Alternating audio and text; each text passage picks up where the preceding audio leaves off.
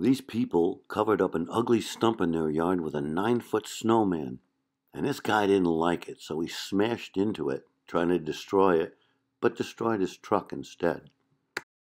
I think this just demonstrates some of the apathy we're feeling during this pandemic, and it shows in our snowmen, as this zombie version nicely demonstrates.